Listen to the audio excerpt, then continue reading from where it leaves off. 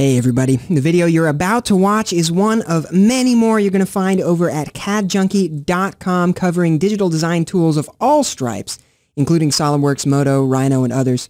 So I hope you're going to go check out our free membership as soon as you're done watching this video. All right, enjoy.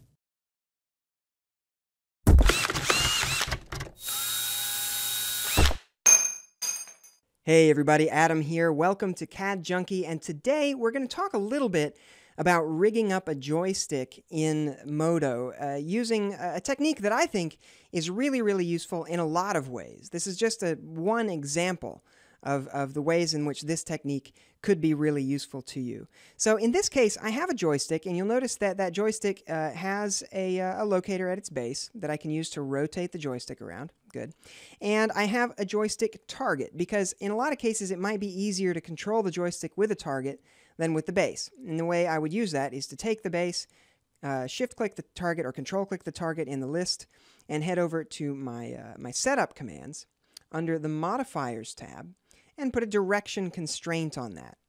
I would make sure that my direction constraint, in my case, is set to the y-axis, because that's the up axis on my locator. And then from then on, I can just take this and move it around, and it's very easy for my joystick to follow along, right? And that looks great. The only problem with that is that I don't want for the animators to mess this up. And in the animators, in my case, is just me. I don't want to make any mistakes here.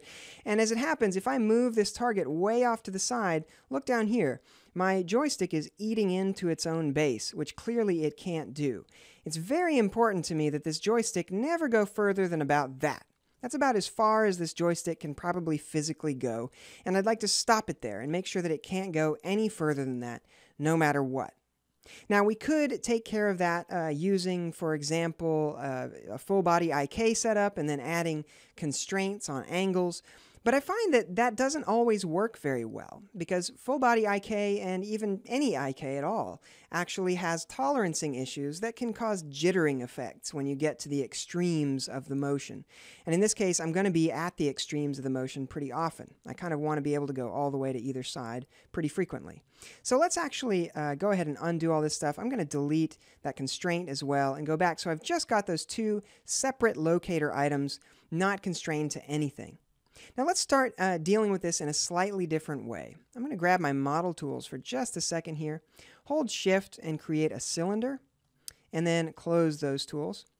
And then in poly selection mode, I'm just going to scale that cylinder on up so it's nice and big-like. I'll select the top poly, hit the left bracket key on my keyboard, left square bracket, and delete to delete everything else.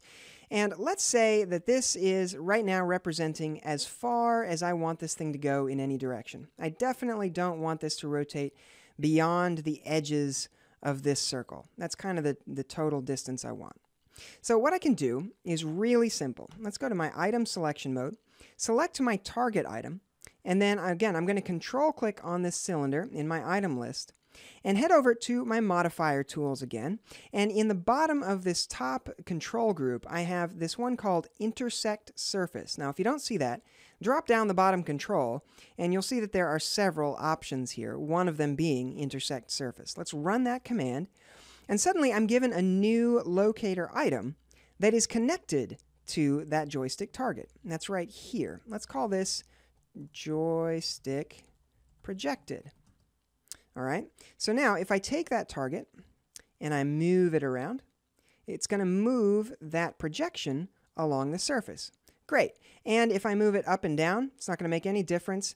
That projection is going to go right where it is. Now, if I move this out beyond the edge, it's not going to go any further. It's going to stop right there on the edge, and it can't move any further than that. Perfect. That's exactly the behavior that we need. So now, let's just hide this cylinder so we don't need to look at it.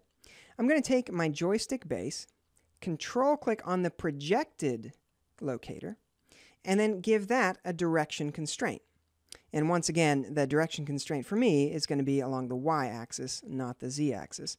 And I can hide my projected point now. And now, when I move this target, everything works great, except I can't go beyond a certain point. That's as far as I can go. It'll go there and stop, no further, because that's the size of my circle. And clearly, I can actually change the size of my circle. Let's say I need to limit this even further. Let's take that cylinder, select that poly, scale it down a little bit, go back to item selection mode, move this guy, and that's going to be as far as it can go. It's still going to be constrained to the cylinder. Just no further than that cylinder can go. Perfect. So let's undo this and go back a little bit. That's looking great. And I would just go through here and clean up a couple of things. I'll just rename this my boundaries, and then select this locator. Let's go to its display properties. I'm going to set its locator shape to custom, and I'm going to say replace with a box. That's good. I do want it to be solid. And under my 3D items properties, I would do add draw options, and we can set it to any color we want. So let's set this color to a user color here. And I'm going to alt drag to make that more saturated, and then control drag to change its hue. And I can take it around to something pretty obvious there. There we go. Now I have a really obvious control that I can very easily animate and keyframe, and it's going to control my joystick, and it can't go outside of its boundaries. Beautiful. Excellent. Now, if you have any questions, by all means, let me know. If you know of a better way of doing this, I want to know what it is.